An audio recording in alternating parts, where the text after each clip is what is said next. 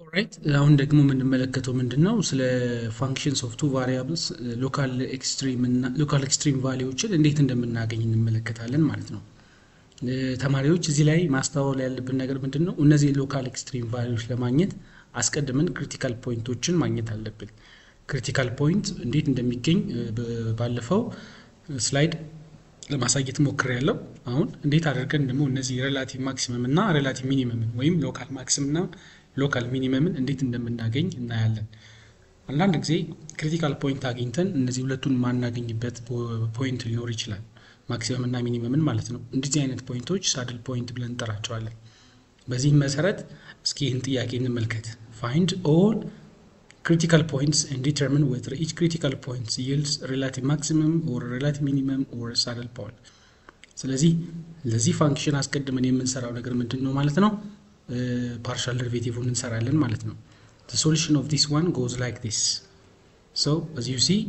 first we have to determine all possible critical points. In critical point ለማግኘት ባለፈው እንደተነጋገርነው አስቀድመን ኢንደሪቬት እናደርጋለን ማለት ነው with respect to x እና with respect to y. With respect to x derivate ሳደርግ 3 comes down and cancels 3 x square ያገኛለሁ ማለት ነው። እዚህ ጋር ደግሞ -4 አገኛለሁ። ሌላው ግን x ስለሌለኝ 0 ይሆናል ማለት ነው with respect to x derivative. With respect to y derivative ሳደርግ የመጀመሪያው ሁለቶችን አልተጠቀምም because we don't have y. እዚህ ጋር ግን ስንመጣ የምናገኘው ዴሪቬቲቭ የዚህ ዴሪቬቲቭ 2 comes down and cancels 2 y - 3 ያገኛለው ማለት ነው። ምክንያቱም የዴሪቬቲቭ of 3y 3 ስለሆነ አሁን ሁለቱም እንደምትመለከቱት ፖሊኖሚያል ናቸው። ምንም ዲፋይን ሊያደርግብን የሚችል ቁጥር የለም። ስለዚህ ኬስቱን አንጠቀም ክሪቲካል ፖይንትን ለማግኘት። ስለዚህ ቀጥታ ሁለቱንም 0 ሊያደርግልን የሚችለውን ቫልዩ እንፈልጋለን ማለት ነው። ስለዚህ ሁለቱ at the same time 0 የሚሆኑት መቼ ነው? x square - 4 0 ሲሆን y - 3 0 ሲሆን እንደምትመለከቱት x square - 4 0 ሊሆን የሚችለው ደግሞ x + or -2 ሲኖር y ደግሞ 3 ሲሆን ስለዚህ ሁለት ክሪቲካል ፖይንቶች አሉን ማለት ነው። አንደኛው when x is 2 y is 3 and the other is when x is -2 y is 3. ስለዚህ እነዚህ ሁለቱ ክሪቲካል ፖይንቶች ማለት you see ወይ ሎካል ማክሲመም አሊያም ሎካል ሚኒመም ወይም ደግሞ ሳድል ፖይንት የሚገኝበትን ቦታ የሚነግሩ ነገሮች ናቸው ማለት ነው። እስኪ ስለዚህ እያንዳንዱን ለማግኘት ሰከንድ ዴሪቬቲቭ ቴስትን አፕላይ እናደርጋለን።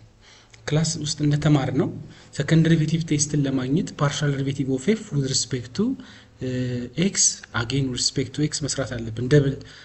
ፓርሻል ዴሪቬቲቭ with respect to x መስራት አለብን። ፓርሻል ዴሪቬቲቭ ኦፍ f with respect to x እና y መስራት አለብን። ፓርሻል ዴሪቬቲቭ ኦፍ f with respect to y መስራት አለብን ማለት ነው። ሰከንድ ዴሪቬቲቭ ኦፍ f with respect to y መስራት አለብን። ስለዚህ ኦሬዲ ፓርሻል ዴሪቬቲቭ ኦፍ f with respect to x እዚህ ጋር ሰርተናል። ደግመን ዴሪቬት ስናደርገው with respect to x 2x እናገኛለን። ይሄው እዚህ ጋር እንደምትመለከቱት 2x እናገኛለን። so fxx 2x ይሆናል። partial derivative of f with respect to x ይሄ ነው። with respect to y ዴሪቬት ሳደርገው I'm not having any expression of y ስለዚህ ይሄ ሙሉ በሙሉ 0 ይሆናል ማለት ነው። as you see again fyxም 0 ነው የሚሆነው። ሁለቱ እኩል ነው የሚሆኑት። እንደገና fyy ስንመጣ second derivative of f with respect to y derivate this one. Look, the first derivative is already done. So as you are carrying out extra derivative, the derivative comes to be 1 as you see. Now look, everything is obtained. So let's see, the next task is a matter of plugging all these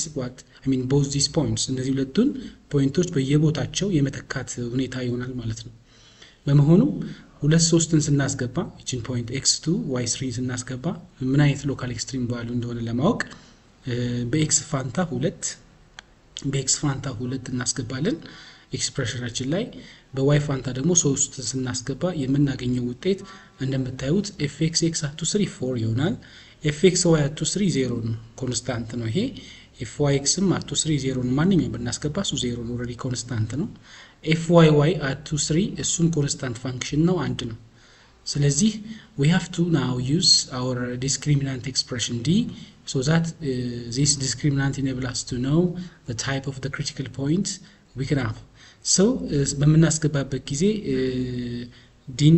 እናስገባና እናያለን። እስኪ -2 3 እንደማስገብተን የምናገኛቸው የፋንክሽናል ቫልዩዎችን እንመልከት። -2 3 ስናስገባ x -2 ስለሆነ ምንድነው የሚሆነው ማለት ነው? በx ፋንታ -2 ስጠቀም -4 አገኛለሁ። እነዚህ ግን እንዳሉ ይሆናሉ ኮንስታንት ስለሆኑ እንዳሉ ይሆናሉ ነገር ግን ኤክስፕሬሽን ኦፍ x ካሉን x እና y እንተካቸዋለን ማለት ነው በመሆኑም ዲን ለማግኘት በቀጥታ የምንጠቀመው ሰከንድ ዴሪቬቲቭ ቴስት ነው ክላስ ውስጥ እንደተማርነው ዲን የምናገኘው as an expression of this one no d is written in terms of this so this d is you see discriminating the type of the critical point so as you are using now this point 2 3 here for this particular point 2 3 now we have determined fxx fyy fxy here all are over here you see 4 is here so in place of fxx you need to use 4 and in place of fyy you do have 0 I mean if yy you do have 1 as you see here see and in place of fxy you do have 0 so as you are substituting these values you will obtain d to be 4 so d is positive according to this second derivative test if d comes positive you do have two options these options are either local max or local mean so what matters for this is the value of fxx so when you come to your fxx value look fxx value is positive ስለዚህ እዚህ 2 3 ላይ ምን ሎካል ሚኒመም እንዳለ ይነግረናል at the same time -2 3 ስናስገባ እዚህ d ላይ የ-2 3 fxx value እዚህ ጋር አግኝተናል -4 ነው so we directly use that one and for this fyy value 1 ነው minus fxy 0 so -4 አለን ማለት ነው ስለዚህ የዲን ኤክስፕሬሽን በመንጠቀምበት ጊዜ እንደምትመለከቱት ሰከንድ ዴሪቬቲቭ ቴስት ላይ f of 2 3 2 እና 3ን እንተካለን ስለዚህ 2 እና 3ን ስንተካ የምናገኘው ቫልዩ -59/6 ይሆናል ለበበሉ x2 y3 የምንተካው ፈንክሽናችን ላይ ነው ምክንያቱም እዚህ ላይ ነው ማክሲመም እና ሚኒመምን ያያየን ያለ ነው ስለዚህ ያገኘነው 2 3 x2 እና y3 ስንተካ እዚህ ውስጥ 8/3ኛ ሲቀነስ 8 ሲደመር እዚህ ጋር 3 ስኩዌር 9 9/2 -3 times 3 9 እዚህ ጋር እንደምታዩት ለመጻፍ ተሞክሯል -59/6 ይሆናል ይሄ ምንድነው ካለን ሰከንድ ዴሪቬቲቭ ቴስት ምን ይላል የሚለውን ማየት አለብን ሰከንድ ዴሪቬቲቭ ቴስት የሚለን ምንድነው d ፖዚቲቭ ከሆነ እንዳያችሁት እና fxx እዚህ ጋር fxx ለ2 ሰርድ fxx 2 3 ላይ ወይም ሰከንድ ፓርሻል ዴሪቬቲቭ ኦፍ f with respect to x at 2 3 for ፖዚቲቭ ከሆነ ሁለቱም ፖዚቲቭ ከሆኑ ይሄ ውጤት ሎካል ሚኒመም እንደሆነ ይነገራል ማለት ነው d ፖዚቲቭ ሆኖ ደግሞ fxx ለምሳሌ እዚህ ጋር ተመለከቱት -2 3 ላይ ኔጌቲቭ አግኝተናል ስለዚህ at -2 3 ሎካል ማክሲመም እንዳለ ያሳየናል ማለት ነው እሱም እንደምትመለከቱት ነው if -4 less than 0 ነው ስለዚህ at -2 3 you see we have negative value so if negative value comes we call that point a saddle point you see we call that saddle point d negative ከሆነ saddle point ብለን እንጠራዋለን ነገር ግን d positive ሆኖ fxx positive ከሆነ local minimum ስንለው d positive ሆኖ fxx negative ከሆነ ደግሞ local maximum እንለዋለን but for the time being our d value is negative if the d value is negative we call that point saddle point what is a saddle point it is a point where we don't have local extreme values I hope you have understood after having this what follows is this one let you take this function x squared plus 8y minus xy squared over xy still we are looking for these extreme values and in order to find these extreme values first we have to determine the critical points ስለዚህ ክሪቲካል ፖይንቶችን ለማግኘት ፓርሻል ዴሪቬቲቭ መስራት አለብን ማለት ነው አስቀድመን ግን ይሄ ኤክስፕሬሽን ሲምፕሊፋይ መሆን ይችላል እንደምትመለከቱት ይሄ x squared plus 8y minus x squared over xy ነው እዚህ xy ለእያንዳንዱ ያካፈልን ብንሄድ እዚህ x በxን ካንስል አድርጎ x over y ይቀራል እንደምታዩት እዚህም y በy ካንስል አድርጎ 8 over x ይቀራል እዚህም x በx ካንስል አድርጎ y by cancel ስናደርግ -y እናገኛለን ስለዚህ finding the partial derivative of this is the same as finding the partial derivative of the right one ማለት ነው ስለዚህ partial derivative of f with respect to x እና with respect to y ግድ ይለናል ማለት ነው በመሆኑም the partial derivative of f with respect to x እንሰራ እንደምታዩት 1 over y ይሆናል ማለት ነው and the partial derivative of this with respect to x is -8 over x squared እናገኛለን ማለት ነው እዚህ ጋርም ደግሞ ስንመለስ partial derivative of f with respect to y ስንሰራው with respect to y የምናገኘው ነገር ምንድነው x ኮንስታንት ነው እዚህ ጋር እንደምታዩት ወስጀዋለሁ የ1 over y ደግሞ partial derivative -1 over y squared ስለሆነ kx ጋር ሲባዛ -x over y squared ይሆናል y is negative y አለኝ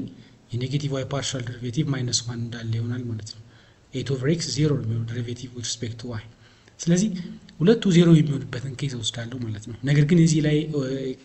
ራሽናል ኤክስፕሬሽን ስላለ አንዲፋይን የሚሆንበትን ኬዝ ማጥናት አለብን ማለት ነው ሁለቱ አንዲፋይን የሚሆኑት x እና y 0 ሲሆኑ ነው ነገር ግን x እና y 0 የሚሆንበትን ኬዝ አንወስድም ምክንያቱም 0 is not part of the domain የዶሜናችን አካል ስላልሆነ ማለት የዶሜን አካል ቢሆን ግን እንወስደው ነበር በመሆኑም ሁለቱም 0 ሊያደርግልን የሚችል at the same time እንፈልጋለን ማለት ነው this system of equation has to be solved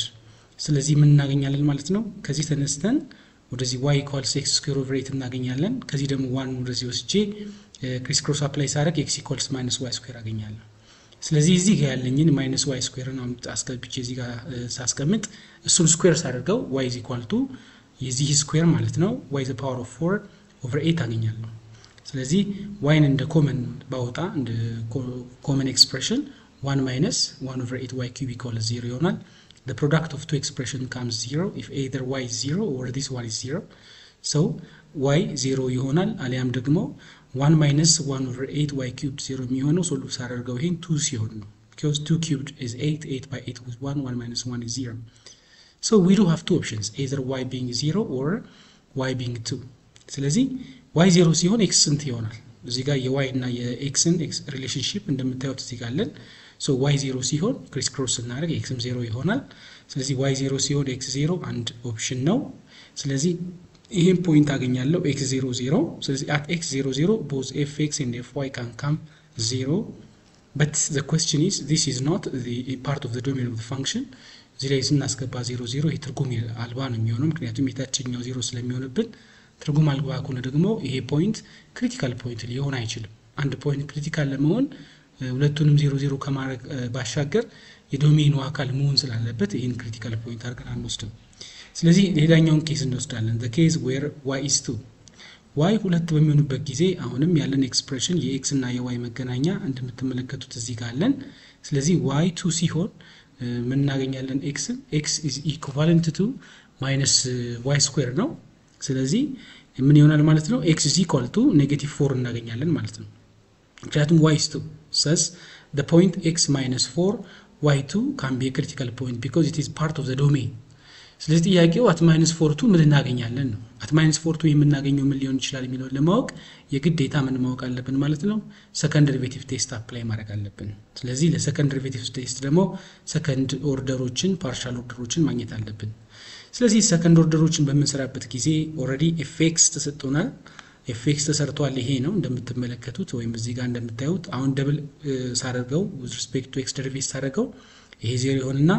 ይሄ -8 times x power of -2 ነው የሚሆነው -2 with -8 positive 16 እናገኛለን ከዛም ከ-2 ላይ አንድ ስቀንስ -3 ይሆንና 16 x the power of -3 ወይም 16 over x the power of 3 አገኛለሁ ማለት ነው በመሆኑም ይሄንን ካገኘው 16 over x the power of 3 ነው ወስዳለሁ fxy in derivative ሳደርገው with respect to y -1 over y square አገኛለሁ የfyx ም ተመሳሳይ ነው እዚህ ጋር with respect to x ብትሰሩ -1 over y square ታገኛላችሁ fyy ስመጣ ደግሞ እንደገና ተመልሼ ይሄንን with respect to y derivative አደርገዋለሁ ይሄ ማለት y the power of -2 ነው እንደምታውቁት -2 times positive 2x ይመጣል እናም ከዚህ ከy the power of -2 አንድ ስቀንስ y cube አገኛለሁ y the power of -3 which is over y cube ነው ይመጣል ማለት ነው ስለዚህ ይሄን አገኛለሁ ለእነዚህ ለሰከንድ ዴሪቬቲቭ ቴስት የምትጠቀምባቸው ነው ፖይንቱ ተሰጥቶኛል 0 0 አልወስድም ምክንያቱም ክሪቲካል ፖይንት አይደለም